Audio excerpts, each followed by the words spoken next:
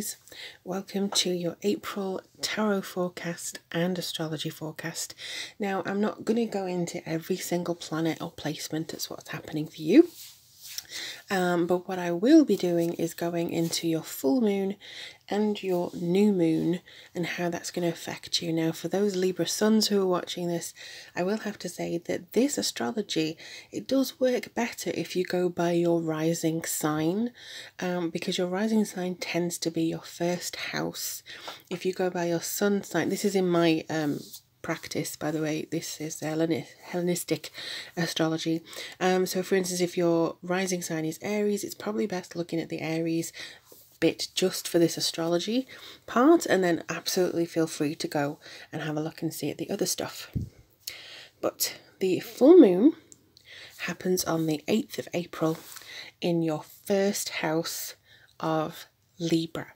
Now, if you happen to be a Libra sun and a Libra rising, you're probably going to be in this first house. Now, how this is going to affect you is being very much the spotlight is on your body, yourself, your sense of identity, how you put yourself across to the world, how you want to show yourself and how you react to things. Now, obviously, the full moon is a huge, beautiful full moon because it's actually going to be the super moon. So this is probably going to extra charge things. Now, as you may know, I am a witch, so we tend to go through these phases where we see supermoons, and I think we have 3 this year, and this normally enhances a witch's energy. This normally enhances our ability to construct spells and get things arranged and just basically feel a lot of energy going through. So what you probably be feeling is a lot of energy going into your first house of self and how you feel about yourself, your appearance. You may worry that you're feeling a little bit down too much lately, or you're focusing more on self-care and how you put yourself across to people. So that could be around the 8th of April all the way to the new moon in Taurus on the 24th or 23rd, depending where you are. So this in Taurus is in your 8th house. Now, the 8th house is normally ruled by Scorpio, and this is very much about your partner's resources, endings, maybe thinking about change of career. You could be looking into more of your spirituality or occult sciences around that time as well, just to kind of connect in with something that may feel like, oh, I'm picking up something here, maybe let me have a look and see what that is, and go more into your spirituality or more into how you feel called to do things. It's taboo, basically. It's things that we don't tend to talk about to people. So that's why Scorpio rules it. So with it being in its opposite sign, so the new moon is in Taurus, and Taurus and Scorpio are sister signs. So I feel this is going to be quite a more rigid exploration to looking into how you can possibly set up your resources, other people's money. Maybe if there is an ending coming around, you may be thinking, okay, so what's the next step? And being very Taurian practical. You know, there's going to be something that feels very probably strategic for you, and you're just trying to understand, you know, where you want to go next, how you want to do things next. So that's something to keep in mind. You know, maybe there's other people's money, loans, stuff like that, things that you don't really want to talk about. You actually start thinking of new ways to speak about them, or very practical, pragmatic ways of talking about them. So that is how the moon is going to affect you this month of April. And I'm now going to go on into a little bit of tarot and spiritual guidance for you Libras, sun, moon and rising. Again, this is a guidance, so you may still be affected if you're a Libra, sun or moon, but this is mainly for the rising. It works best if it's in the rising. So now we're going to go on to the Libra tarot.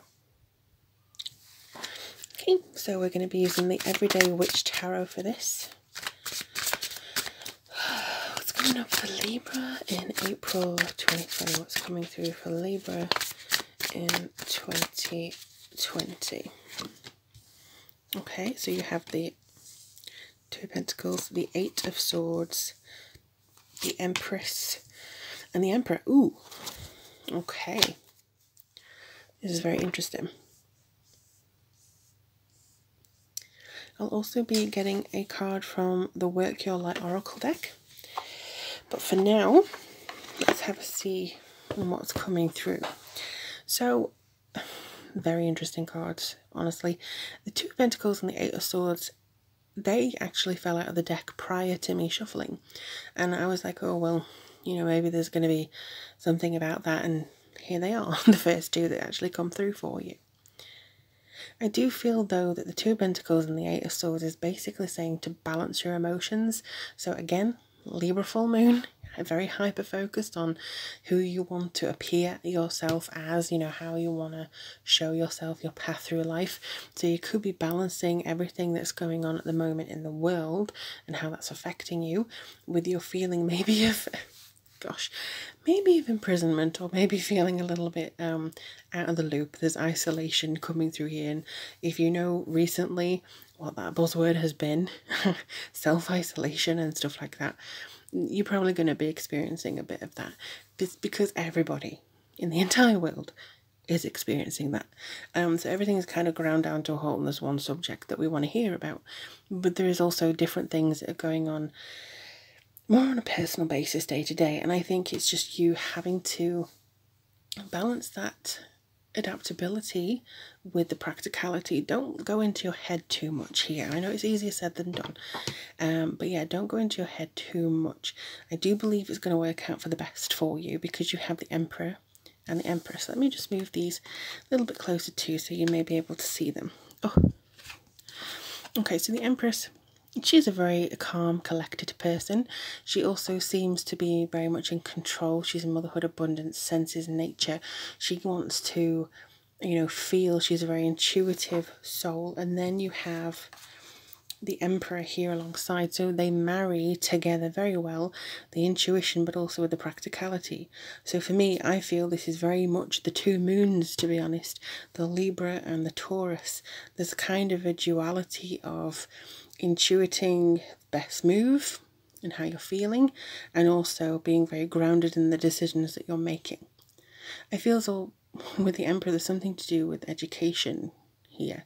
It could be also to do with an older person in your life, like a father figure, or even just a mature person who you're interested in romantically. You know, they could be older than you by a few years, or yeah, they're also suggesting to me that this could be somebody who's helping you, who's very grounded and who's helping mold your ideas into something that you can work with that's tangible. So they could be giving you very practical advice this month as to how to work through things, how to organise some aspects of what's coming through for you, you know, in your day-to-day life, or maybe in the next step of your career almost. But the key is not to get too far into your worry, into your sort of fear base, because I don't think that's going to help anybody at the moment. It's just a case of secondhand, I think, secondhand fear coming on. So let's, ooh, one already seemed to want to come through. But let's get another one. What does Libra need to know for April 2020?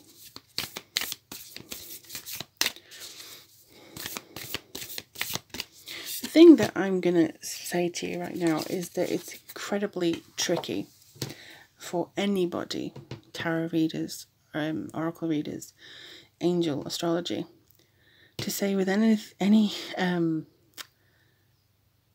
definitive, you know, proof or, you know, collective authority that, you know, this is going to happen in your life and you're going to go to school or you're going to go to work and you're going to experience this, because I don't think we've experienced anything like this in our lifetime. So we are going to be, I intuitively feel, limited in what we can say that it's going to happen, because everyone is going to be limited in what they can do. Because, you know, you're not going to stay in your house for 2 weeks, maybe in April, maybe the entirety of April. I just think that there's going to be a lot of help, though. Sisterhood of the Rose, there we go. Beauty and devotion, priestess, mystic, teacher, which can apply to the Empress, but also the Libra. I do feel that, you know, you're very focused on finding the beauty in life. You're very focused on finding the good and finding the positive, and I feel this is definitely the case for you. So this is the priestess, this is the mystic, this is some, again, teacher as well. So it could be to do with education. Maybe you're teaching others, doing online classes, or wanting to take some online classes, maybe into something that's, you know, been interesting you for a while, and now you have the time, or, you know, you're trying to learn something new, or maybe your education goes online. But this is definitely coming through, and I do feel that you're going to start finding commonalities with people who kind of are in the same boat as you. So this one came through upside down. Trust your path. I think that's what we're having struggles with at the moment. If you knew you would be supported, what would you do? And I think this is the sisterhood coming in. If they're going to be here to support you, you know, what would you do? Would you go and, you know, take that business module? Would you go and, you know, design some new invention that everybody would be of benefit with? It's just something that they want you to be aware of here, I think. Yeah, I'm getting a lot of, we need beauty, so we need you, Libras. We need beauty. We need to be able to see the balance in things, the cause and effect. We need to be able to see that all is not lost, and that, if, you know, beauty and devotion, like it says here, can be restored. So I know it's going to be difficult, but there's a little bird on the swords here, and it is just saying that there's still freedom. There's still going to be freedom after this. There's still going to be ability to live and restore and basically connect. But I just think April is a case of maybe redefining in some ways who you are and who you want to be after all this is over, and how you're going to look at the world, really. But I do see help coming, and I do see you making plans for the future. So it's basically a case of you're still making plans and still looking to the future. It's just kind of awkward for you to implement them definitively right now. But I do hope this helped you, my lovely Libras. Let me know in the comments below, and if you'd like a reading from me about anything personal to you or anything that's going on in the world at the moment, do let me know. The description box has all the information. But in the meantime, take care of yourselves, love one another, and I'll speak to you guys very, very soon.